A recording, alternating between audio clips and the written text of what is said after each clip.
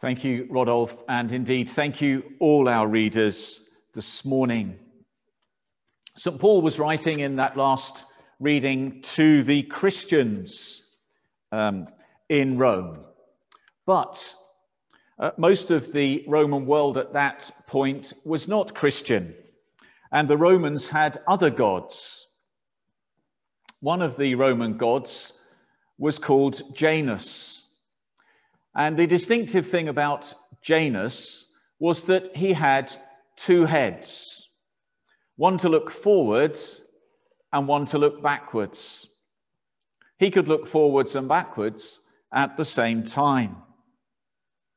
And as we start this new church year, as we come to this Advent Sunday, the first Sunday of our year, it's good to look backwards as well as looking forwards. As we look back, what do we see? It's been a momentous year, hasn't it? Not really in a good way.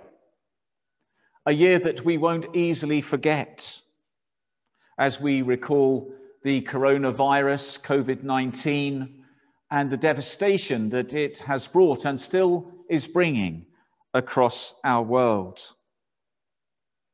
But maybe as we ponder 2020 in the years to come, we will also see good things. The community spirit and the way that people have helped out each other and looked out for each other is an obvious thing. And I hope it will continue. It's good to look back as we come to a new year.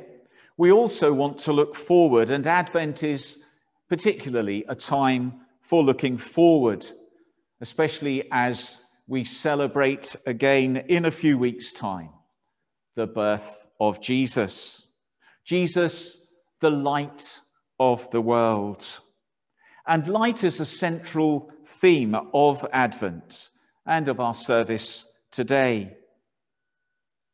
In John's Gospel, Jesus is referred to 21 times as the bringer of light.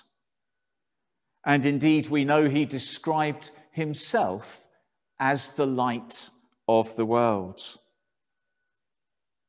He also says that his followers should be bringers of light.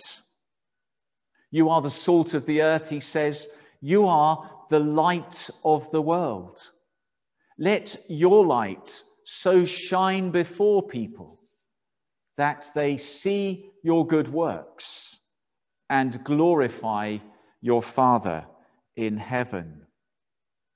We are called on to be bringers of light.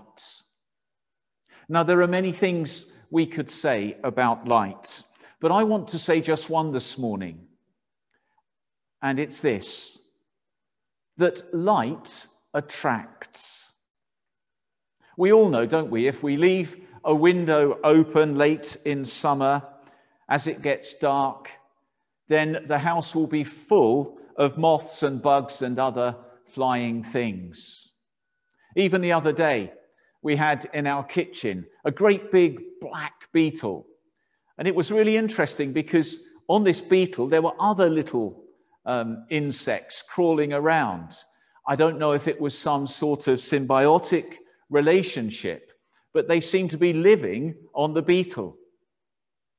Anyway, we put the beetle back outside where it belonged. Earlier in the year, in our churchyard here in Burghclere, twice in fact, a couple of people who are interested in moths came and lit their moth lamp after dark. And they caught hundreds, literally, of moths in our churchyard.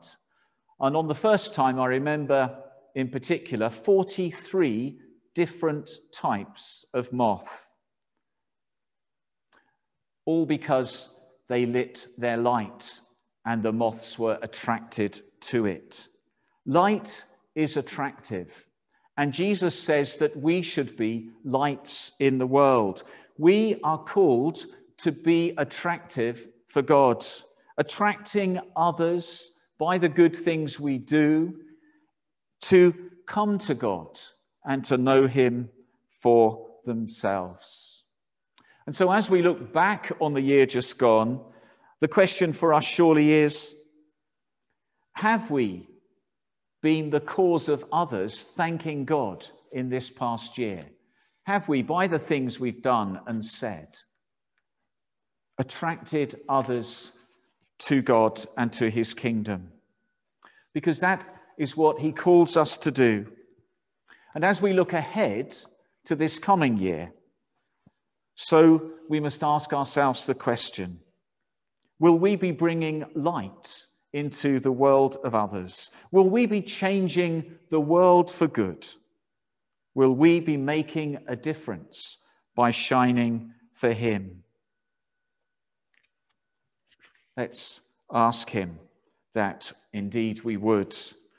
Lord, we pray, help us to shine for you, that others may come to know your love. We pray this in your name. Amen.